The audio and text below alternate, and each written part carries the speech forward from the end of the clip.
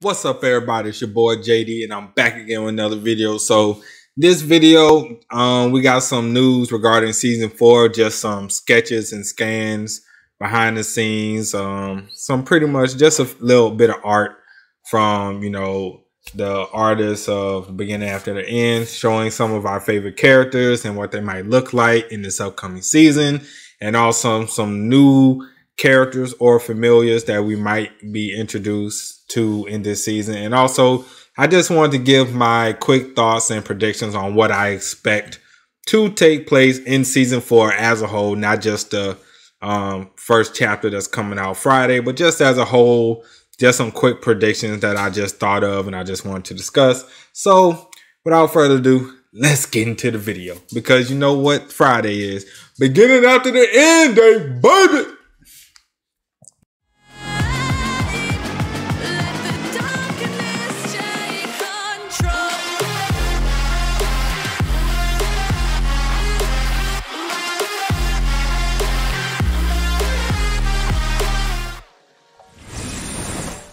All right, so like I said, we just get a brief behind the scenes of some art of our characters in the upcoming season. So I haven't seen this yet, so I don't know what they're gonna look like. Okay, so concept art of Avier.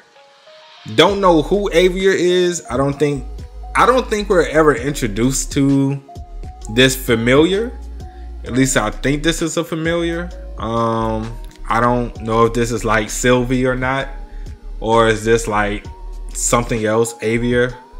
But I just don't think we was ever introduced to animal or familiar named Avier. So, but the concept art is pretty cool. So, okay, concept art of Flarehawk. I don't think we've been ever introduced to Flarehawk. So, if I just had to like take a guess, I would assume Avier may be for Elijah. Maybe. And Flarehawk. Could Flarehawk be for Tess? I could see Tess taking the Flarehawk. But then again, Tess is getting the Elder Guardian Beast Will. So maybe not. Maybe not. Maybe it's I don't know. I don't know who Flarehawk could be for. Maybe Lilia, maybe? I don't know. I don't know who Flarehawk could be for, but I like Flarehawk's design way more than Avier's, but that's just me. You guys let me know what you think about it in the comment section below about these concept arts of these two animals. So we get Lilia, a sketch of what Lilia looks like at Xavier Academy. You know, she got the little Hogwarts thing going on. She looking nice. She looking nice. Okay, I ain't mad at it. I ain't mad. I can deal with it. You know, she's Uncle Vince's daughter, so she kind of got that preppy royalty, I'm rich and you not kind of thing look going on, but we know she's not like that, but I'm just saying. Next up we have Kathleen Glader. Okay, the princess who everybody, okay, so first of all, if you watch the tier list of the beginning after the end that we did on the channel, if you didn't, make sure to go check that out. But yeah, so we thought, everybody thought, except Savvy, everybody thought Kathleen Glader asked Arthur to go on a tea date with her. But it was just a thought that she had, that she was going to ask him, but she ended up not saying it. So we was all looking stupid. So I was excited for Kathleen, because I thought she was about to give Tess a run for her money. It was becoming white food for Arthur, but apparently not. Tess still #1 in that regard, which she was anyway, but it was just gonna be something a little nice to see. But we get to see her in her outfit. Looks pretty nice. I like the black more than the blue. I don't know if Kathleen is going to be in the same class as Arthur. I would assume so. Soon she'll be in the same class as Arthur. Of course, Lily is already ahead, so maybe the next level or grade that you get, your uniform changes. Maybe that's how it works. Or it could be like the Harry Potter thing where you're in different quote unquote groups, Slytherin, Gryffindor, Hufflepuff. Maybe it's something like that. I don't know. Next we have Curtis Glader. He has the same uniform outfit as his sister. So, but it's the men's attire, which isn't bad. I can see Arthur rocking something like this. But then again, this could maybe be something for royals only. We know that Arthur and Elijah got their uniforms, but we didn't exactly get to see exactly what they look like. We just saw the box. So maybe this is the boy's uniform. It could be, or maybe this is the uniform for royals. I mean, he is the prince's son, and she is the prince's daughter. So maybe they get special treatment as far as what they can wear. But hey, it's still nice to look at it and see it. Oh, kind of peeking a little bit. Yeah, so it's still nice to look at and see. So who knows? We're gonna see. Next, we get Elijah. Now, this is the same, kind of the same uniform as Lilia. So maybe you get special treatment on exactly what you wear, what your uniform is going to look like based off your status. So if this is the case, if your uniform is based off your status, okay, so Curtis and Kathleen, they're royalty, obviously. So they're probably going to have, you know, a better looking uniform. Elijah, you know, he's perceived as, you know, a peasant. So even though Lily isn't necessarily a peasant, because, you know, Curtis has money. I mean, Uncle Vincent has money, but I don't know. That's interesting. So maybe that's not the case, or I don't know. It's interesting. Maybe they're just different forms of uniforms. Maybe that's what it is. Okay, so battle mage, darker. Okay, so maybe this is their battle attire. But like I said, what's the difference on why Curtis and Kathleen has one set and Lily and Elijah has another? I can only guess status, but maybe like if they're battling, this is what they wear when they do mock battles, and maybe this is what they wear on any other occasion. I don't know. We'll have to wait and see. But I'm definitely hyped for Friday to see. Okay, so Scholar. This is the Scholar uniform. So I guess Lilia would be the Scholar. Okay, so she kind of has the Scholar uniform. I mean, it's normal. It's nothing like to brag at or whatever, but hey, I don't know. So that's pretty much it. It was just basic concept art of uniforms and what we could expect some of our favorite characters to be wearing and everything like that. But I'm more interested in Avier and Flarehawk and see what and who familiars do they belong to. Avier looks like something like it would belong to somebody from the Elfin Kingdom or maybe the Dwarf Kingdom. Flarehawk, the look and the name just sounds like something more of a royal person would have. So definitely interested to see where Flarehawk comes.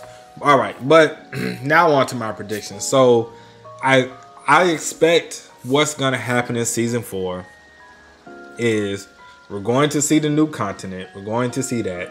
We're going to see we're going to be introduced to a lot of characters, obviously. I think Arthur is going to form a clique of his own. Of course, he has Elijah. Of course, Tess is going to be in his little circle. But I think we're going to get a few more people. Of course, we're going to have Lilia. Like, you know, the people that we know Arthur rocks with is going to be close. But I think we're going to get some newer people that's going to join the clique. Of course, I would love it if Arthur invites Lucas to be in the clique and just backstabs him.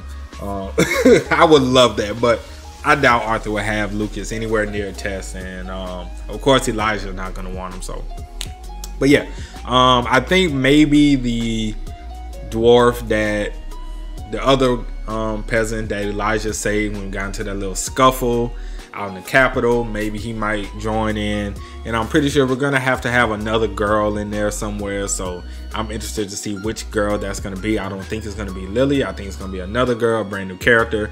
But yeah, also I'm interested to see what teachers. I'm pretty sure Arthur's gonna piss a lot of teachers off. Like the real snobby teachers. I expect Arthur to piss a few of them off, especially the guy who we were introduced to in the last chapter of season 3. I do expect him and Arthur kind of to maybe get into it, not like a fight, but maybe like they might have a mock battle. He might try to pick on Arthur, and Arthur, you know, pretty much shows him he's not to be messed with and stuff like that. I also expect a big fight, or not a fight, but maybe like another scuffle to take place between the elves, the dwarves, the humans, the royalty, and the peasants.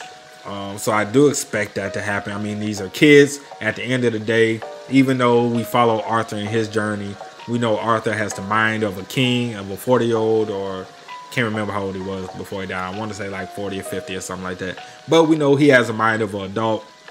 So it is always nice to be refreshed and reminded that, hey, even though Arthur is very mature and, you know, he doesn't think the same as other kids, at the end of the day, these are still kids that we're around. Of course, they're going to do kiddish and childish things and, you know, have racist tendencies to other nationalities and stuff. So that's par for the course. But I do expect us to get more information from this next continent. I do expect us to see this next continent, and I do expect the beginning of some kind of war to break out, because I just don't think we're going to be able to go to this continent and everything is going to be all, you know, doves and roses and peachy clean and all that stuff. I just don't see it. I could be wrong, because like I said, I haven't read the light novel, so I don't know what's going to take place. I'm only guessing and assuming what could happen, but I do expect something to happen, as far as some kind of war or battle to happen between the two continents where Arthur is and this brand new continent, because they were already sending, you know, familiars over there, camouflage, trying to get a peek at what's going on, scoping everything out, probably checking out to see the battle power and everything. So I do expect that to happen.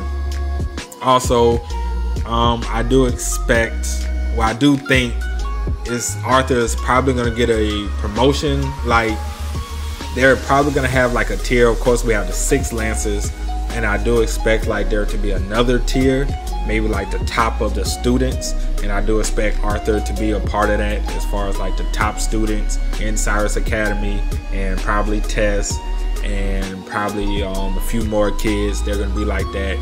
You're going to have 6 Lancers, and then you're going to have like this upper echelon of kids, and then, you know, 4 forward, you know, where if there is a battle, of course the 6 Lancers is going to go, and then it's going to have these other kids who are that next tier, they're going to go.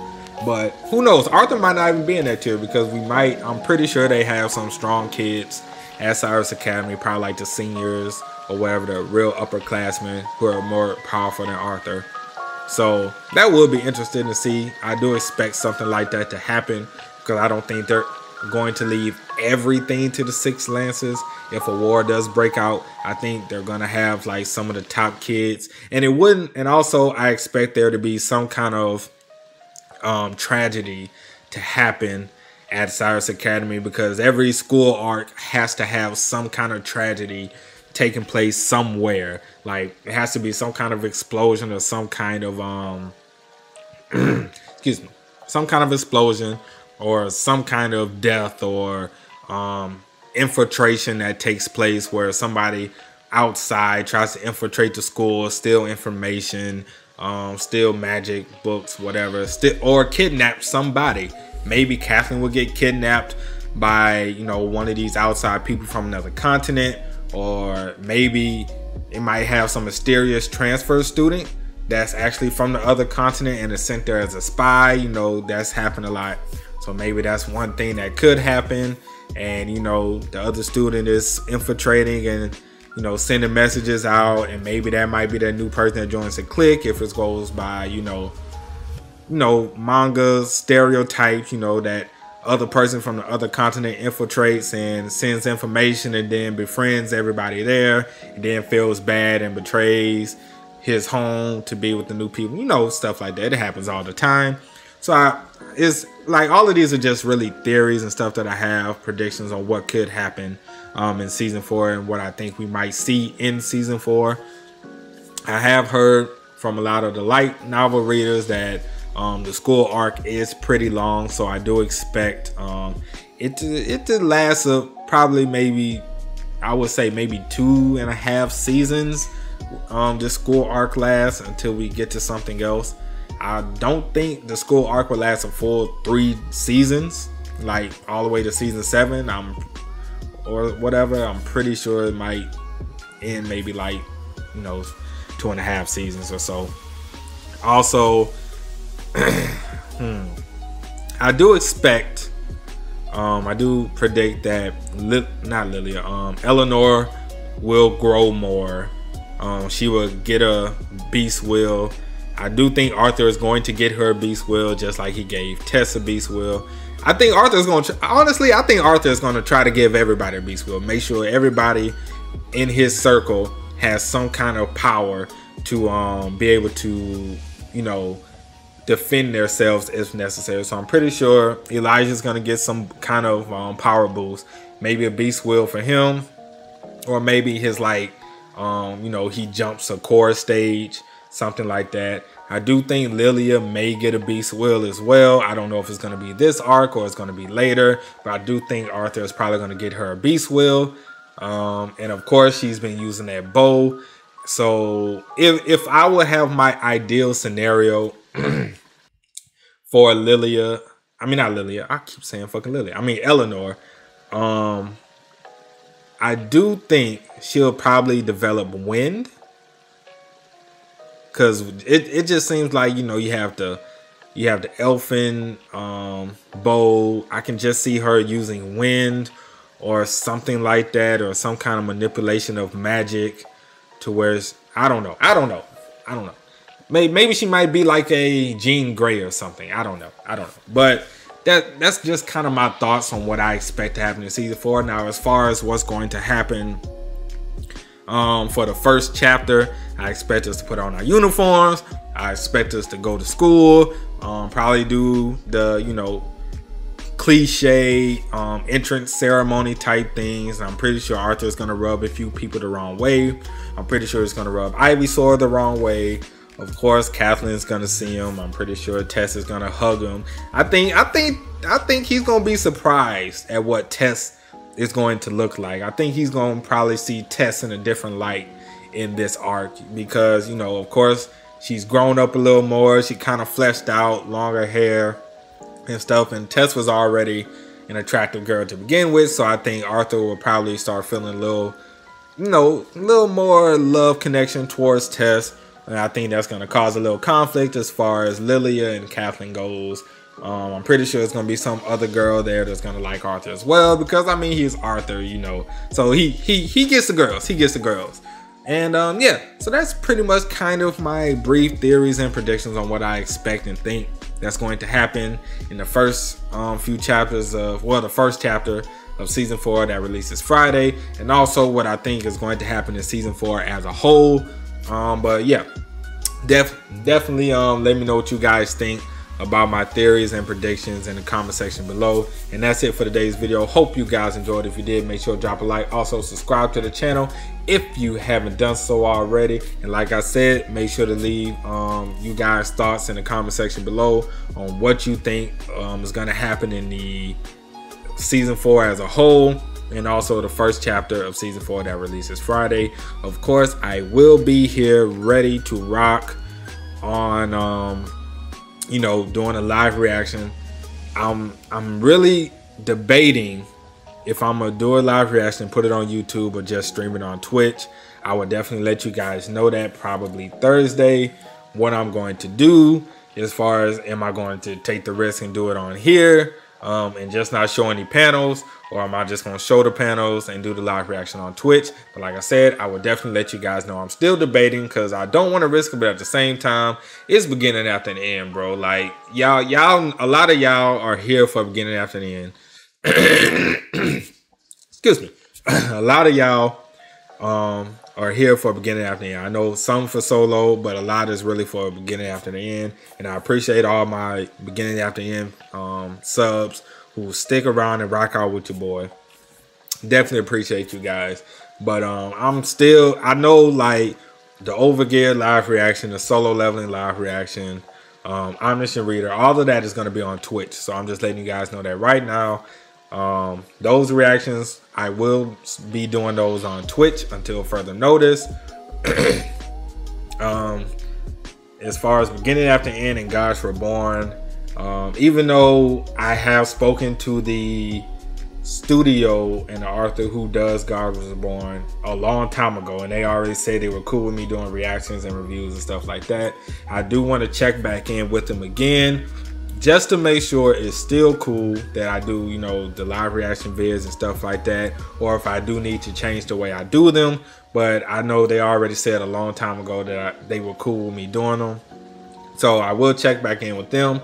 For those of you who you know, like the God Reborn reactions and stuff, I will check back in with them, make sure it's still cool, or if I need to change the way I do them, or how Tapas looks at the whole live reaction stuff in general. So I would definitely check into that. And if they can give me some kind of insight as far as what Tapas feels about live reactions and stuff like that, then Beginning After End will be back depending on that news and information that I do get from them. So definitely stay tuned, subscribe to the channel to make sure you get that information first. I will definitely have that as soon as I get that. But yeah, that's it for today's video. Oh yeah, also want to keep up with me, Discord link is in the description below. Also follow me on Twitter at the Otaku Fix. Subscribe to the backup channel just in case we go down for whatever reason, because I don't know, they've been man, they've been getting everybody for any and every kind of reason, so I really don't know what's going to happen. Also follow me on Twitch for the solo leveling live reaction that's going to take place Wednesday. Also the Omniscient Reader reaction and the Overgear reaction. So definitely check those. Definitely follow me on Twitter. I mean, not Twitter, on Twitch. That link is also in the description below. And yeah, until next time, I'm JD. I'm out. Peace, y'all.